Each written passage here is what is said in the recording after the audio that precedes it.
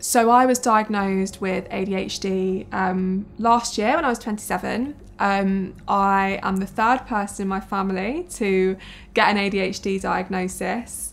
So I think that process of going through a diagnosis, it really makes you reflect upon, how, for me, how my ADHD impacts me and how it's impacted me in the past. And it's really kind of made me realise how much easier some situations could have been for me had I known where my symptoms were coming from.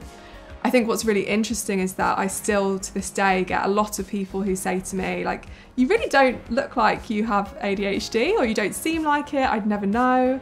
But actually, once you start reading about how ADHD impacts women, I actually think it would have been abundantly clear to anyone that had that understanding that I do have ADHD from a really young age. So that's really kind of motivated me to want to raise more awareness, and I've tried to be quite vocal about my ADHD journey since I got diagnosed. As a neurodiverse parent, I also have 3 daughters, aged 22, 18 and 12. My eldest also has an autism diagnosis, the same as I do.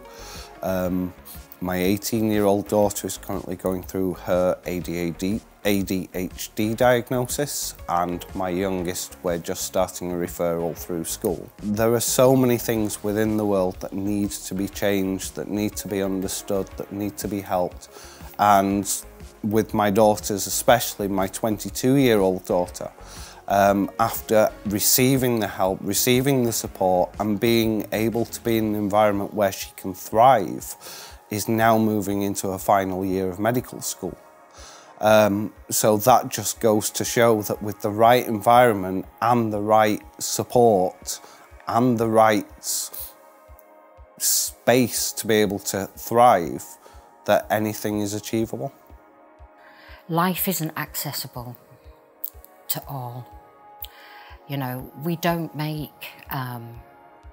don't accept or make allowances. There's a lot of judgment that goes on, and we need to remove that. We shouldn't be judging people. For me personally, I've got a hidden disability. Part of that is to do with spatial awareness, with depth perception. So to me, a flight of stairs is probably one of the most dangerous things I can face.